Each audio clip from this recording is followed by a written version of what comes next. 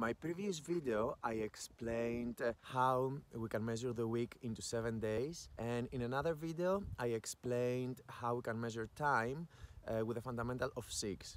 So actually we can have 60 seconds for a minute, 60 minutes for an hour, and then for the periodic day of 60, we need 2.5 24 hours day.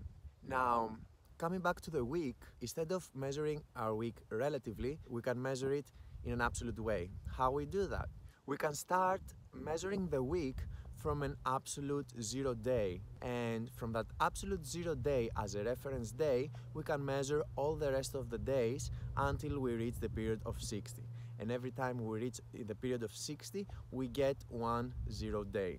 So for instance, in that system, we get 72 days per solstice plus 1 0 day, 144 days per year plus 2 0 days, and in order to reach the 600 periodic period, we need 4 years of 576 periodic days plus 24 periodic days, which is the third harmonic of the 6, and then 9 0 days. Make sense? Well, you can also check the description to understand it a little bit better.